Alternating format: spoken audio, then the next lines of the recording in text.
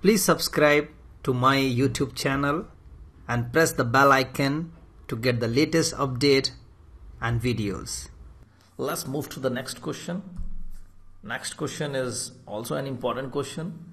So in this question you have to resize the logical volume. Data copy, that is the name of the logical volume. In the last lecture we have created a file system. Data copy was the file system name or logical volume name, and it was mounted / data source. Now we have to reduce that file system to 400 MB. I believe it was somewhere around 800 MB. And make sure that the file system contents remain intact. Note, partitions are seldom exactly the size requested, so anything between the range of 370 to 430 is acceptable. So this is what we have to do it. I'm just moving towards my lab session. So this is the file system. Okay, now it is somewhere around 800 MB. Now we have to reduce the logical volume of file system to 400 MB. So in Linux, if you want to reduce any file system, first of all you have to unmount that file system. So first step you have to do this. Okay, so this file system has been unmounted now. Second is you have to use the command this e2fsck and then -f and the name of my logical volume.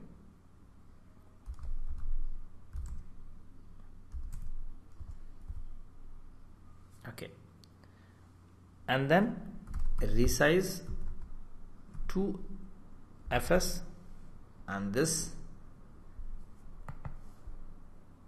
I have fired this command e2fs just to check the file system, and then at the last here I have to give 400 M. Okay, and then lv reduce 400 M and the size of the name of my logical volume. Yes, it has been resized now. Mount -a df-h. Now you can see that my file system has been reduced from somewhere around 800 MB to 400 MB. So these are the steps. Okay, see, they are a little bit different. If you are extending the file system, you do not require to unmount the file system. You do not require the outage for that. But if you are reducing the file system, you have to unmount the file system. You need the outage. Okay, so here first I need to unmount the file system and then checking for the file system for any errors. So for that I have just run fsck and then resize to fs. If you are extending it, the steps are first we have to use lv extend, then resize to fs. But if you are reducing it, so first we have to fire this command resize to fs, and then we have to use lv reduce command. So two commands which I need to fire here, and then simply I have mount the file system using mount-a.